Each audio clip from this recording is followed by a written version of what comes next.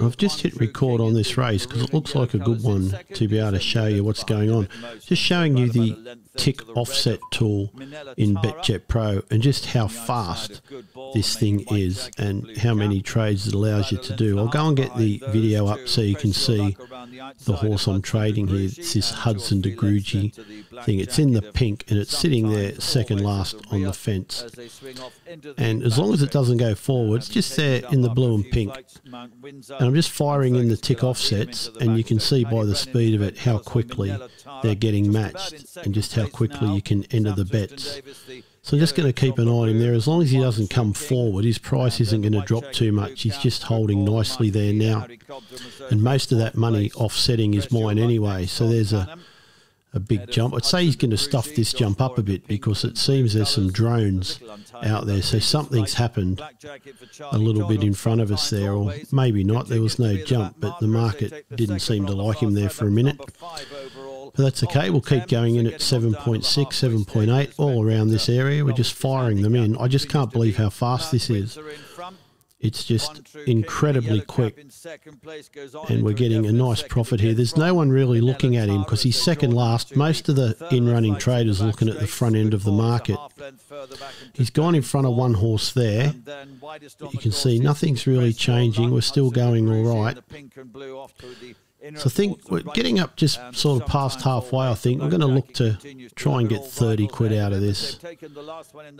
Then we might just stop, see if we can get a late lay-in. This is what the normal way we operate. I'm still just firing in at the same prices. Nothing's changing in the race and nothing's moving. He's really starting to push on the inside there. So we might start drifting here, which would be lovely. See if we can get a couple more in. He's just starting to struggle a bit. He was pulling early, so that's what alerted me to him in the first place.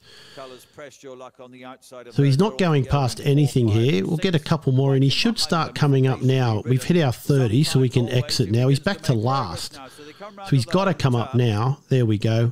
Get out at 8.6, hedge it up, get that matched at 8.8, and we're done. Cancel that last bet. Come on, there we go. Very nice. So we've picked up 36 at this point. Now we'll look for our final lay, and I'm going to use the race meter for this and show you how that works. So we'll go and have a look here, and you can just watch the race meter and it'll tell you which one is struggling. What I'm looking for is something that was in the orange in contention and then is starting to drift back. So I'm going to go and hit this one here. There we go. Hit the lane. We're matched there. And now I just go and watch for the profit and just make sure he doesn't go orange or green again. So now he's drifting out nicely. Out he comes. Hit the exit. Done. There we go. £45, 49. And now you don't care who wins. But what a race this is. Have a look at it.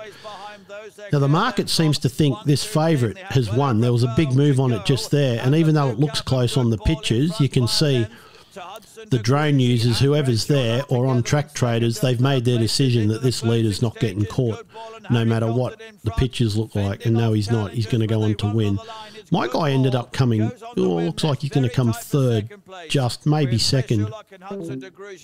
But as you could see from the race meter, he was never in contention. So there we go, 45, 49. If we go and have a look at the bets that we made, and you'll see how many bets we managed to get in on that runner. So if I go down to the bottom, we can add them up because each £10 bet at the price will show. So there's 8 there, plus 6 at 7.4, that's 14. There's 19 there, plus another 6, it's 25. There's 26. Another 3 there at 7.2, so that's 29. There's 1 there at mixed prices, so that's 30. 35, and then another 40, 39, 42. So we've got 42 tick offset trades done, and then the other one on the other horse. But that is just incredible. So the speed of this is phenomenal, and I hope you enjoy it as much as I am.